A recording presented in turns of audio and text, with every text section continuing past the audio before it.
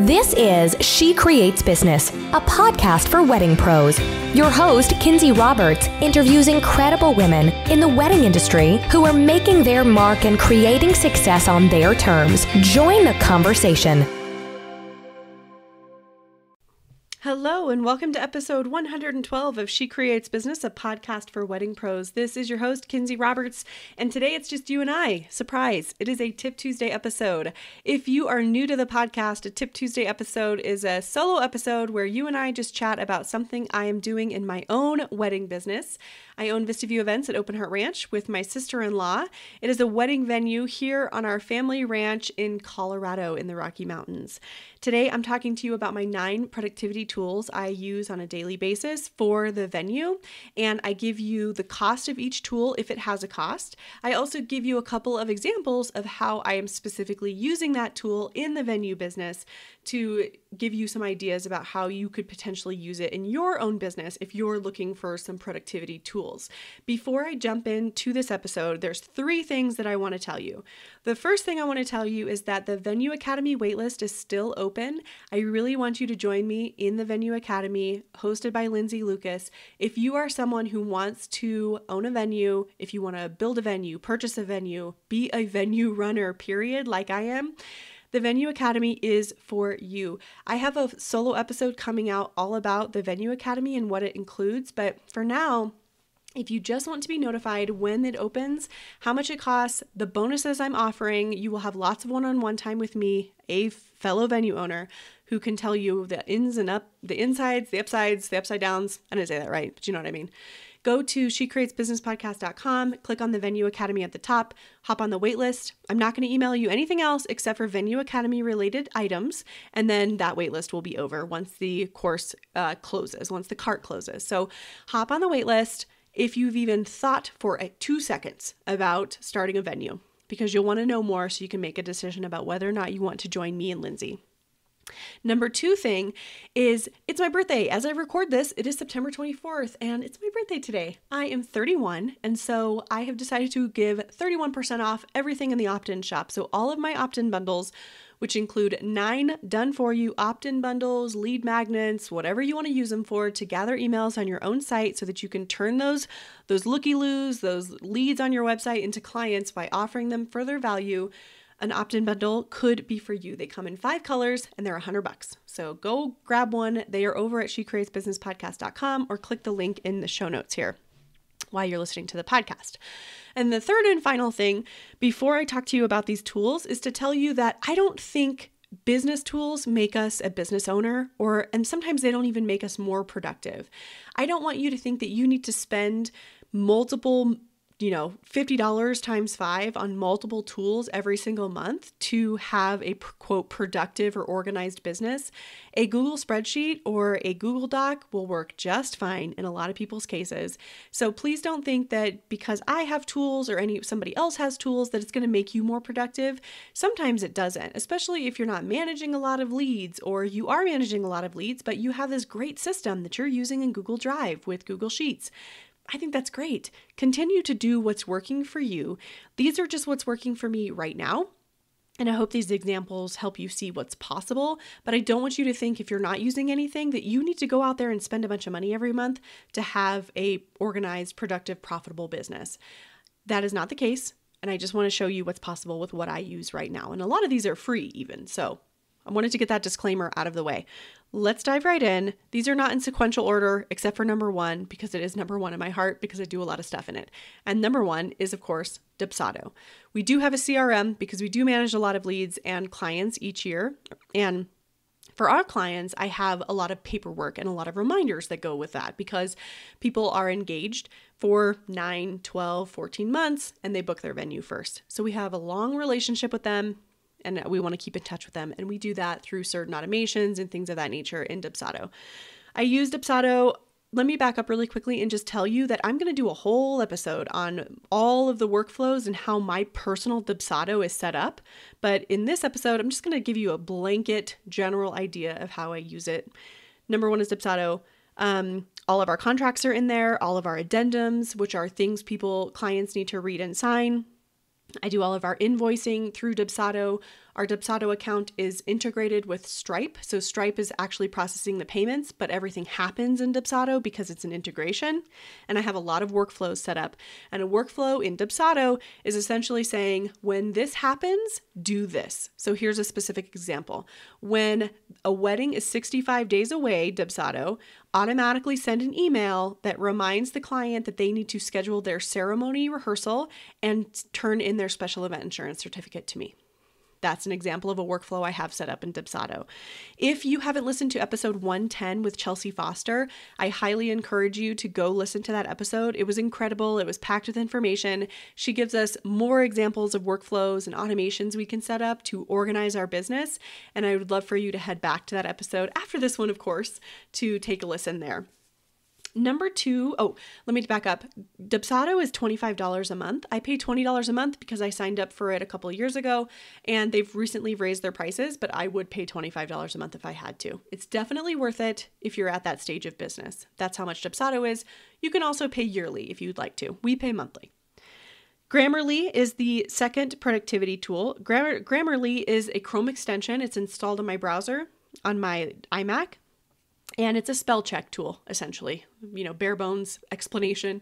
It spell checks anywhere on my computer I'm typing something. So I don't have to use a Word doc or a special word processor to make sure I'm getting things correct. Anytime I'm typing, whether it be an email, whether it be in a Word doc, whether it be, here's a great example, which I love, Canva. I use Canva a lot as my design tool because I design my own graphics for the venue, and it also works inside of Canva. So if I'm typing text on a graphic, Grammarly will pop up if I've spelled something wrong and helps me correct it. And it also gives you the correct spelling, and then you just click it, automatically changes it for you. It's very handy. I use the free version. There is a paid version as well. Number 3, that's all I have to say about Grammarly then. Number 3, productivity tool for Vista View Events is I actually have my email accounts and my calendars on my phone. My phone sort of feels like a 100-pound gorilla. That's not a very heavy gorilla. 600-pound gorilla or whatever they say. Is it 800? I don't know. Somebody tell me how much a gorilla weighs, would you? My phone feels heavy is what I'm trying to say, because all my social media apps were on there, all my email accounts, which I have a lot, and calendars and things of that nature. And I realized I tried to take my email off of my phone, but it harmed me because I can't remember everything, and I'm not great, especially after having kids and I just truly cannot remember stuff, you friends. So I actually had to put my email back on my phone so I could have access to my Gmail calendars. I really needed them for reminders to see what was happening that day because I'm very dedicated to entering things in my Google calendars, but I needed those reminders, otherwise I would forget. And so what I actually learned to do, though, is to turn off the mail function of those accounts on my iPhone. So I can still get the calendar function of those Gmail accounts, but the mail isn't coming through. And what I'll do is just 2 times a day, I'll turn on the mail function if I'm out and about, if I'm not at my desktop, to see who's emailed me and to see if anything's really important that I need to get back to, and then I'll turn it right back off. So I'm not constantly inundated with email, because before I learned how to do that, before I learned how to turn off the mail function and just get the calendar, I was constantly refreshing my email like a complete psycho. And I couldn't stop. I could not stop. It was an addiction. And so I finally learned how to turn off the mail function, and I only turn it on a couple times a day. If I'm out and about, if I'm at my house, then I sit down 3 times a day and check my email. So that's that's the third productivity tool, is having those email accounts on my phone specifically for the Gmail calendars, because I use those for everything. Our weddings from Dubsado are even synced to our Gmail account. So I know when a wedding's coming up. I mean, hopefully I should know that without my Gmail calendar, but you know what I mean.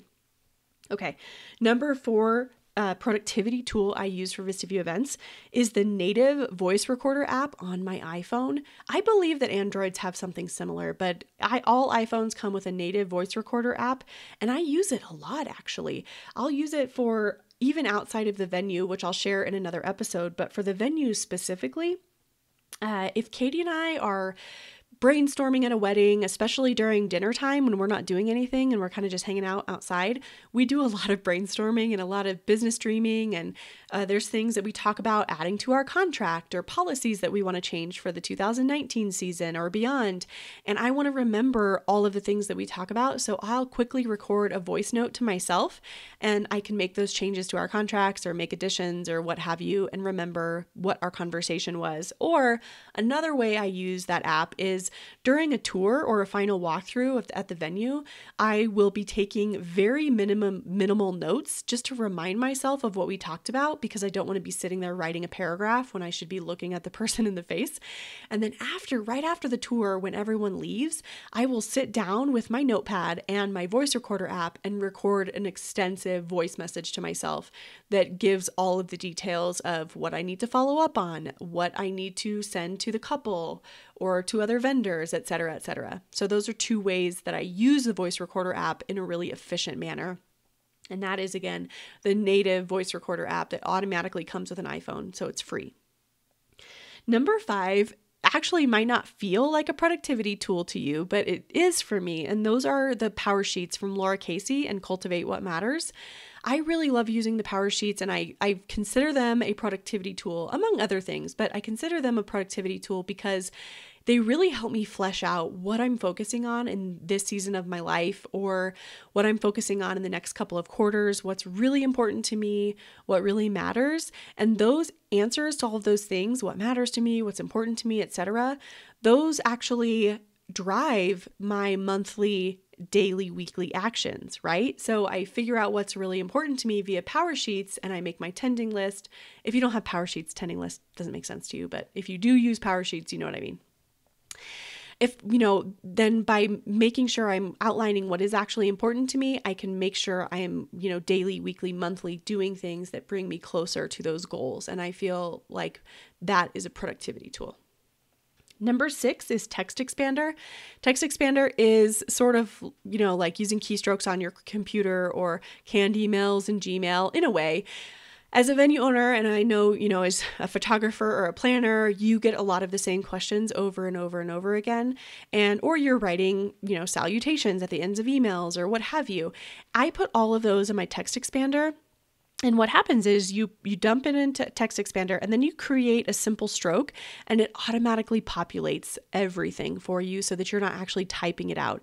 Here are 2 examples. So a really easy example is I save my favorite email sign-offs in Text Expander. And I think I have 5 saved because I don't like to tell people the same exact thing all the time.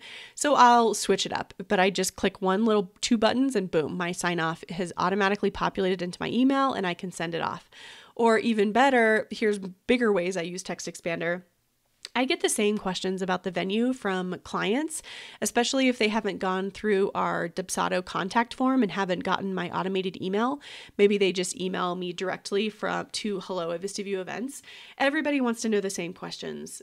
Tell me more about what's included in your venue, how much does it cost, et cetera, all those basic questions, right?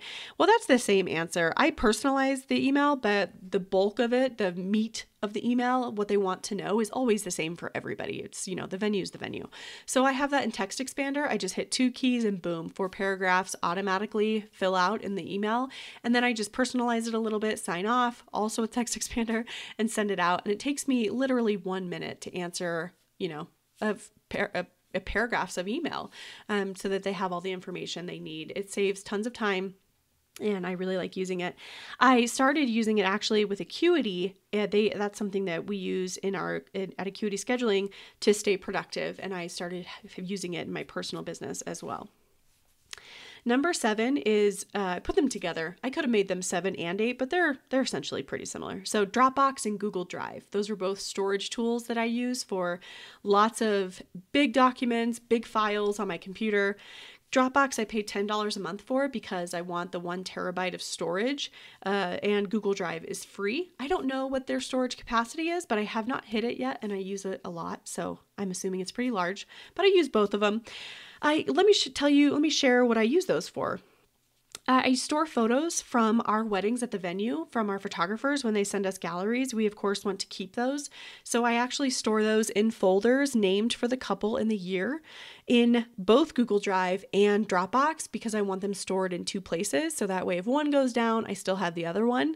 And those are large files. They're pretty massive. We like to save a lot of pictures. So once again, keep them in both places. You don't have to do that, but I do because I kind of like to, better safe than sorry, as they say. I also, in Google Drive specifically, I store contract samples for the venue. So a lot of times before a client signs with us, they want to read our contract or contracts, depending on what they're signing for. And they want some samples, in which we're happy to give people. In fact, I wish more folks would ask for samples of contracts. So I will send them. An easy way to do that is I just copy and paste a link into an email. And I actually, instead of just linking the Google Drive link, because it looks kind of funky, I will hyperlink a piece of text, like click here to see our contract sample. And that whole sentence will be hyperlinked and they'll be taken straight to Google Drive. It's a view-only document and they can read our sample contracts. And also, which goes along with the third way I use Google Drive and Dropbox is I'm stuttering. Our wedding experience guide is loaded into Google Drive. I used to put it in Dropbox, but I put it in Google Drive now. Our wedding experience guide is an online magazine. It tells people exactly what to expect if they're getting married here. It has a lot of pictures. It has a cute quote page. It has a little bit of bio about me and Katie, as well as all of our FAQs. And it's a really big file. So of course, I don't want to ever link that to an email upload it to an email, because if you attach big documents like that, or if you attach anything period, you run the risk of getting sent to spam or junk, especially if you're an unknown sender to a new lead, because you have something so large attached to your email and their email processor is like, ooh, I don't think we want you to read this. So you run the risk of, bypassing their inbox.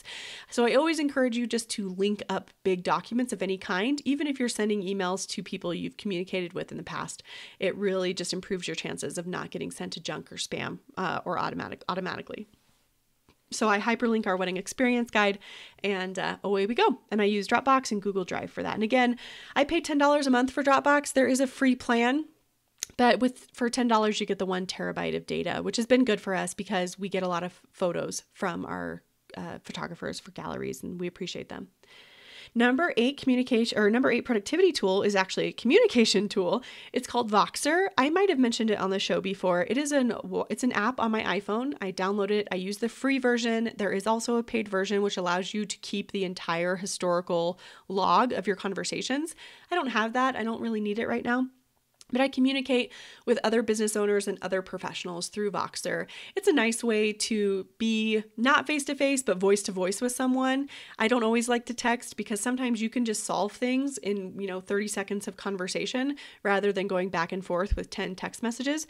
And Voxer is great for that. And it's also a little more personal. One thing, disclaimer here, I do not communicate with clients on Voxer. So I use it for the venue with other vendors and other professionals. I don't communicate with clients via Voxer or via text for that matter. And then finally, number 9, I'm sure this is not surprising, Acuity Scheduling. Full disclosure, I work for them, but I would use it if I didn't. I use Acuity Scheduling to schedule private tours at the venue, ceremony rehearsals, and final walkthroughs. I do not go back and forth with my brides about what time they're available for these things or my clients. If someone emails me after they've looked at the calendar and gives us, their personal circumstances, such as my husband works on weekends, I can only come on Wednesday night to see the venue, then we absolutely make those concessions, but we don't volunteer those concessions because, truth be told, boundaries equals freedom. And 8 out of 10, sometimes even just 9 out of 10 couples will pick a time that you've already said you're available. It really brings freedom to your schedule because I only do client phone calls on Wednesday nights or whatever it is for you. For me, we only do tours after weddings on Sundays and a couple of times during the week in the winter. That's us, right? That's what we do. And I don't have to think to myself, oh, gee, every single night this week I'm out at the venue during tours. And like I say, most people pick a time that we have available. So that saves me from having to go back and forth with them on that. And if they don't, it's usually a very special circumstance and we're happy to make an adjustment, but that's for the few, right? It's not the many. And it cuts down on that communication that can become confusing. Like, oh, Sally, are you available Wednesday at 6 to meet? Oh, I'm actually not because I'm going to the movies. Can I do Thursday morning?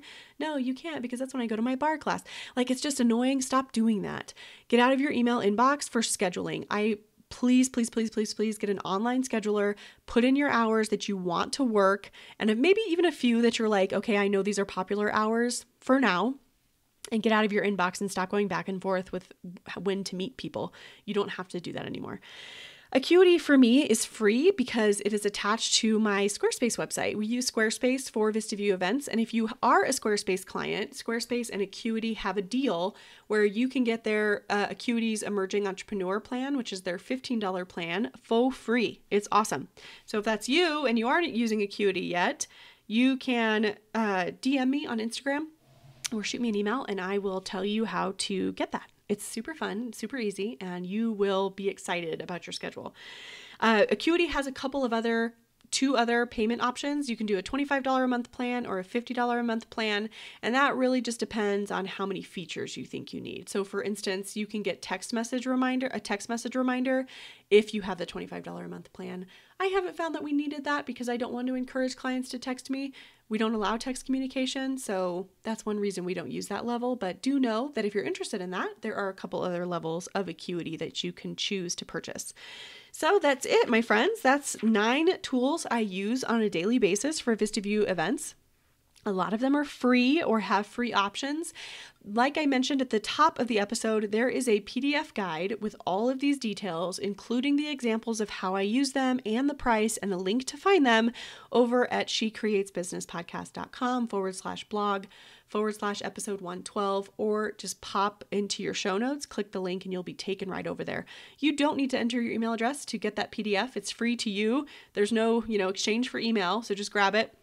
And then that way you can start to decide if some of these productivity tools will work for you. I like to talk about productivity. I'm constantly learning how to be more productive. I'm definitely a student of productivity. I don't have anything mastered yet. If you want to chat about it, or if you have more questions about any of these tools or other tools, you can DM me on Instagram. I'm at shecreatesbusiness, or email me, kinsey@shecreatesbusinesspodcast.com. Until then, I will see you next time for an interview episode. That's for those 2% people out there. But hope you have a great day wherever you are. Thanks so much for tuning in, and we'll see you next time. Thank you so much for listening to She Creates Business. Please take a minute and head to iTunes to leave an honest review so we can help more wedding pros find the show.